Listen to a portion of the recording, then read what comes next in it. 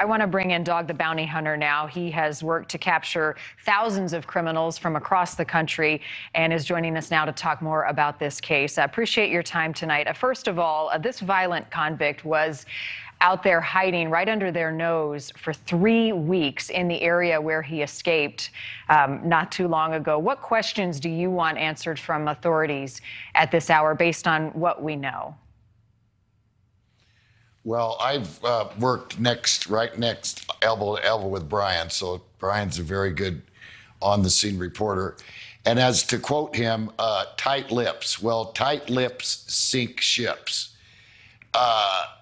It's not a policeman's fault, not a cop's fault. But if information on all the last 4 or 5 guys that I've chased, which have been killers, and either caught them or they've committed suicide, no information is released to the public. And I don't understand why all of a sudden that's starting. If there would have been more information released, for instance, no one knew that this Lopez guy had escaped before and eluded the authorities in a wooded area for, I think it was 9 days, 9 weeks, something.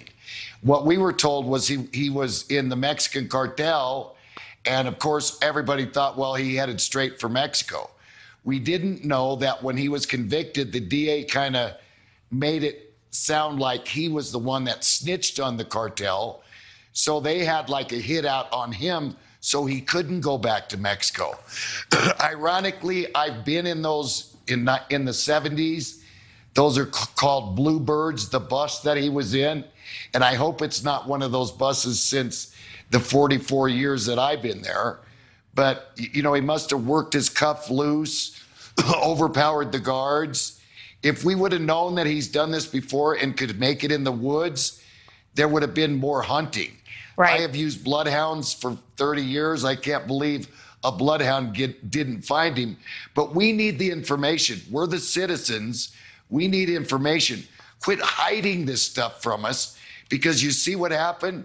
5 people are deceased. Yeah. Well, the other thing that stood out to me right from the beginning was the bystander who was driving by, and let's play that video again for people at home, but they were driving by and saw Gonzalo Lopez running away from the bus out into the cow pasture and towards the woods, and she said, there he is, he's right there. And as she drove by a number of law enforcement officers, they said, yeah, we know. So the question is, how critical is that moment that they did not give chase and go after him when he was clearly still in sight? It is absolutely the most critical part, because this happened in Dannemora, you know, as you remember years ago out of New York, where they escaped from the Clinton, 2 guys from the Clinton prison. And it happened exactly the same way. Most of all the cops were, you know, 800 miles away. Me and my crew was 5 minutes behind the second guy. He walked up to a police officer, said, hi, what are you doing? And the cop was like, oh, nothing. And all of a sudden the guy started running. Again, no information. That might have worked 20 years ago. But right now with the internet, people paying attention to stuff more than they ever had, we need the information. We need to know what we're facing, what we're looking at. It doesn't mean that you won't get a conviction or you won't find the guy because someone knows. When I go after people, I pass door to door, their picture. The reason I'm so successful, because everybody knows. Right, and that's the scary part, because I want to play some sound from a neighbor in the area. They had let their guards down because they thought the search had expanded outside of Centerville, where he originally escaped. I'm being told we don't have the sound, but the neighbor said he was wearing camouflage. They had a graduation party, dozens of people in their backyards at the time, and they had let their guards down and were not prepared that he was hiding in the woods around them. Talk about the public's role moving forward and the lessons learned in this case, because in every manhunt, there are lessons learned. What do you want to see happen as a result of this? And what do you want Texas authorities to do in terms of communicating their investigation of their investigation?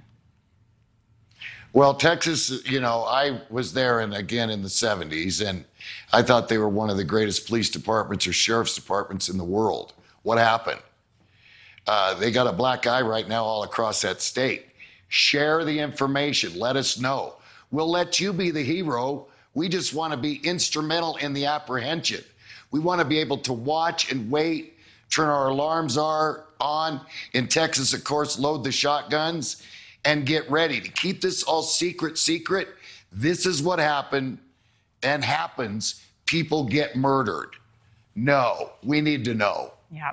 And in the beginning, they were forthcoming and they were standing in front of cameras. But as they had no more updates, that's what they communicated to us. We have nothing more to share with you when we have something to share. Our hope was that we could continue to cover the story and get it out there for people at home. Real quickly, I just want to play. I spoke to a member of Crime Stoppers in Houston, and I want to get your reaction to what he had to say about the unimaginable grief now for this family that didn't have to die. Just when you think you've seen it all, you haven't. This is unimaginable grief. You had a grandfather, you had 4 grandsons, ranging from 11 years old, 2 of them, to 16 to 18. The 18-year-old had just graduated high school. I cannot even fathom what must be going through this family's mind. Right? This is just unimaginable grief, pain, and agony. And it didn't have to happen, right? He said, I've seen the worst of the worst, and then you see something like this, and you don't know what to do with it. Well, and there's a certain, the information officer, of course, takes his command from the up above officer, either a captain or a lieutenant. So probably, I'm assuming that one of the upper echelon, cops told the information officer, don't say nothing. Again, that doesn't work. We need to know. I personally, the guy is a murderer from the same prison that I spent time 44 years ago. I was on it.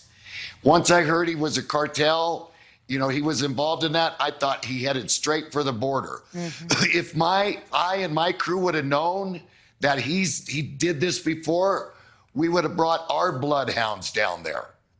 Yeah, tragic end to a situation that was 3 weeks in the making, and he was hiding right under law enforcement's nose in the area he originally escaped. Dog the Bounty Hunter, as always, appreciate your time coming on tonight. Thank you. Thank you for watching. Go to newsnationnow.com to find NewsNation on your television provider. And don't forget to click the red subscribe button below to get more of NewsNation's fact-driven, unbiased coverage.